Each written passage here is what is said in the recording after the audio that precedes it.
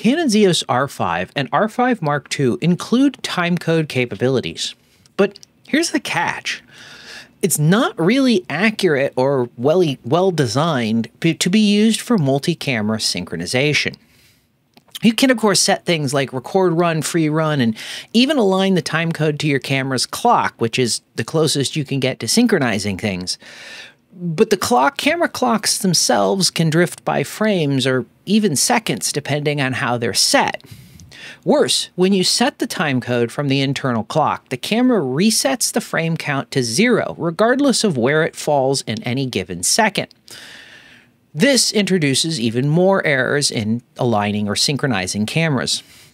Ultimately, these two problems stop the system from being useful for synchronization, leaving you to have to rely on external timecode generators or cinema-grade gear that actually does timecode properly to be able to synchronize multiple cameras. For the complete story on the timecode capabilities of the EOS R5 and R5 Mark II, check out my linked video.